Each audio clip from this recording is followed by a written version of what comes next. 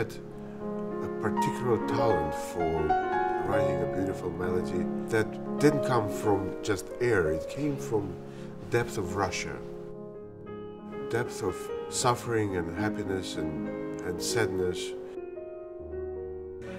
Some people would describe it as cold, but under this cold, it gives you really goosebumps because it's a cold flame.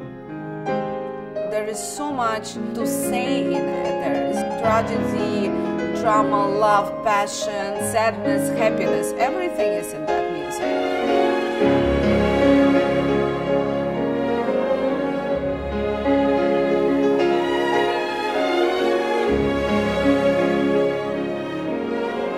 There are deep abysses where music is just so desperate, so dark, and yet 10 minutes later, in this huge ecstasy.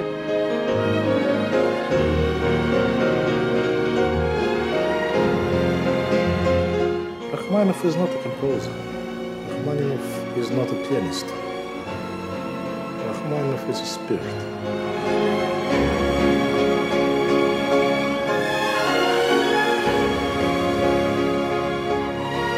He had no illusions. Old Russia was replaced by these cruel Bolsheviks. Of course, the biggest sorrow for him was just to leave Russia like this. For some time, he was an enemy of the whole country. And I remember my grandfather was saying that he needed to keep Rachmaninoff's score in some hidden places because he was an enemy of the country and you couldn't perform and couldn't even say his name. When he moved to the United States, he had a big crisis also as a composer. He didn't write for a very long time. This constant nostalgic idea, painful idea of losing something so near and losing with no chance of recovery, that kept him being sort of stuck. Just the mere fact that you are attempting to make something beautiful out of trying experiences in your life, it's that first step.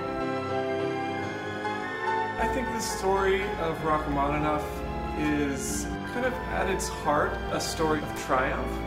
Triumph over pain and sadness. Because Rachmaninoff music heals. Because we have a crazy time now. To listen to Rachmaninoff music is, I think, that one of the most big therapy in the world.